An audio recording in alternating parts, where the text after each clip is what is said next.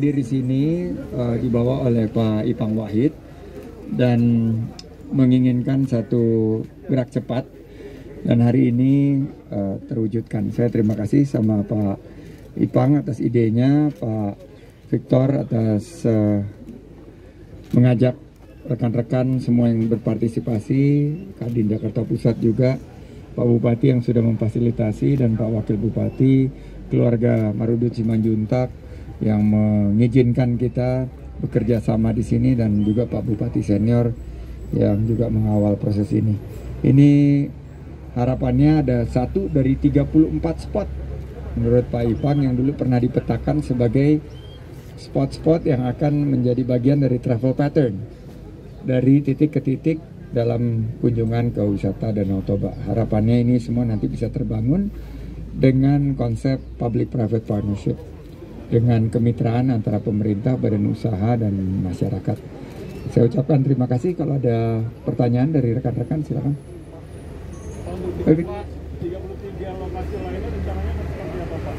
Nah, 33 lokasi lain ini akan nanti saya sama Pak Ipang memetakannya dan menawarkan kepada para perantau-perantau yang ada di Jakarta dan di luar tanah Batak ini untuk berpartisipasi di tanah kelahirannya atau tanah leluhurnya, karena ini bagian daripada membangun Danau Toba ini harus merangkul semua pihak. Pemerintah bisa untuk beberapa spot membantu dari tempatnya Pak Juni di Badan Pengelola Danau Toba, tapi kita perlu partisipasi dari dunia usaha. Polanya nanti mungkin kerjasama, mungkin polanya CSR seperti ini atau pola lainnya.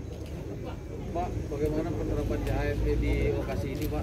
Nah, ini yang saya titip pesan kepada Pak Bupati dan Forkompinda, cleanliness, health, safety, environmental sustainability-nya dijaga, karena ini digagas oleh Menparekraf, berarti ini juga harus menjadi salah satu percontohan untuk penerapan protokol kesehatan, kebersihan, keselamatan, dan keberlanjutan lingkungan yang ketat dan disiplin. Sejauh ini udah bagus Pak penerapannya di sini, Pak? Dari kelihatan per hari ini memakai masker, ya kalian sebetulnya nggak berjaga jarak, kalau kita sih lumayan jaga jarak.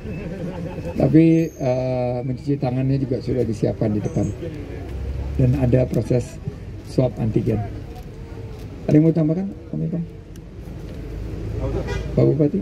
Ya, kita berterima kasih yang sebesar-besarnya. Kita berterima kasih yang sebesar-besarnya kepada perantau yang sudah membantu terbangunnya ini.